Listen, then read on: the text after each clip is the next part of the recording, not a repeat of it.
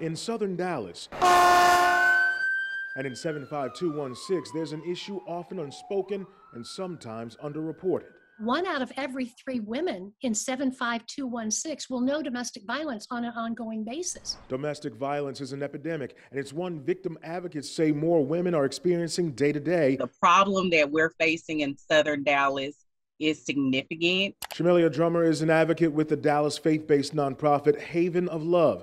Their mission is helping women escape dangerous situations. Where we have trouble is finding those resources. Some community partners also recognize those challenges, especially for Black women. And it's why Genesis Women's Shelter is expanding into southern Dallas. What we're trying to do is match new resources to zip codes where we're seeing the highest incidence of domestic violence in our community. This week, Genesis Women's Shelter announced it'll soon be opening this site on Lancaster Road in Oak Cliff to help survivors in need.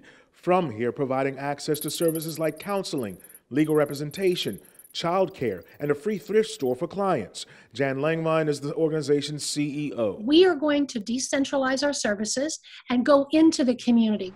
The services here are no cost, no strings attached. Organizers say the past 18 months have shown just how serious domestic violence can be when victims are isolated with their abusers. At the first of the pandemic, we saw a drastic drop in calls to our hotline. Once we sort of figured out, our numbers shot through the roof. Drummer believes having access to services in a community that needs it will be significant in helping keep some women and children safe.